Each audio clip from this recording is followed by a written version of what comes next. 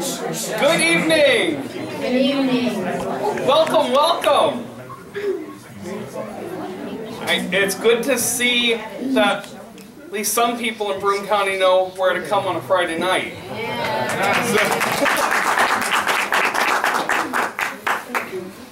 Thank you for being with us. This is our Songwriter Cafe program here at Arrowhead.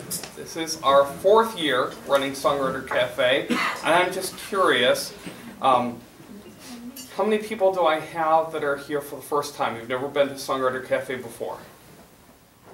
Okay, that explains why I don't recognize some of you. So, I'm feeling better now. It's not just my mind that's going, although it probably is. Thanks for being with us.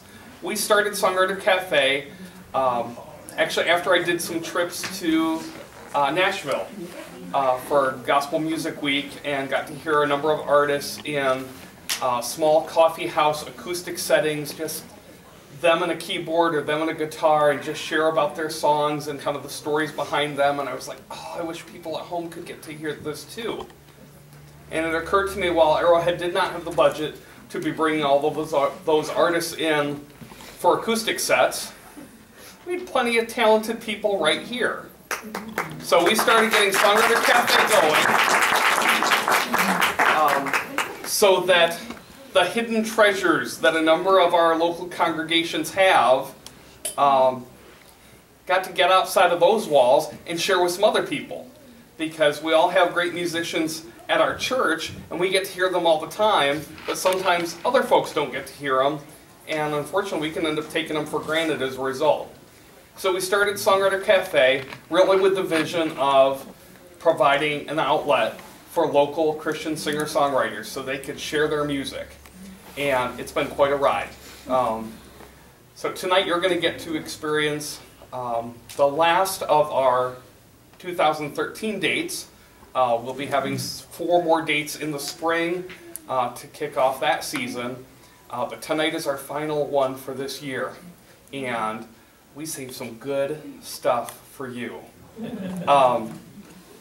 We have, the first time we've had, sometimes I struggle to have, to find ladies for our lineup. So I like to mix it up so we have a variety of voices, variety of styles. So anytime I'm booking for Songwriter Cafe, I'm always like, okay, if I can get 2 guys and if I can get 1 girl, so I can kind of stick them in the middle and just get sound variety. Well, this time, all 3 of my slots are with ladies. So for our first time, we're having ladies' night at Songwriter Cafe. Guys, you're allowed to stay. We're allowed to stay, because I'm not leaving, because this is going to be good. So, we're going to open with a word of prayer. Just a couple real quick announcements for you. Restrooms, because everyone wants to know where the restrooms are.